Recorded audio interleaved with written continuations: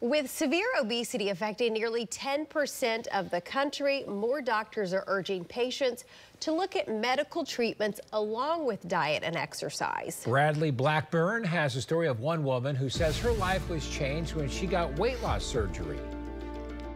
64-year-old Maritza Cruz struggled with weight her whole life until recently. Some people don't recognize me. She tried diet and exercise for years without success. In 2022, her weight was at an all-time high, and she says her life was in danger. If you continue this way, you're not going to make it. The CDC says more than 40% of Americans are obese, which increases the risk of heart attack, stroke, diabetes, and some cancers. But a recent survey by Orlando Health shows more than 61% of people think exercise and diet alone is enough to fix it. There shouldn't be a stigma. I think the stigma is created by social media. Stigma may prevent people from seeking treatment for obesity, according to bariatric surgeon Andre Teixeira. He says for many patients, surgery and diabetes drugs for weight loss like Ozempic are key solutions.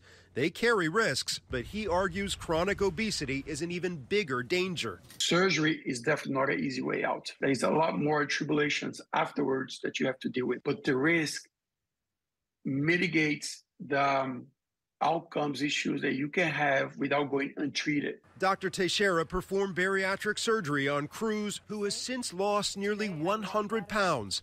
She's changed her diet, gone through counseling, and now she can exercise, even dance. For me, this was the best move I've made in many years. And you tell other people out there it's okay to ask for help. Absolutely. She says her health is what matters, not how she lost the weight. Bradley Blackburn, CBS News, New York. The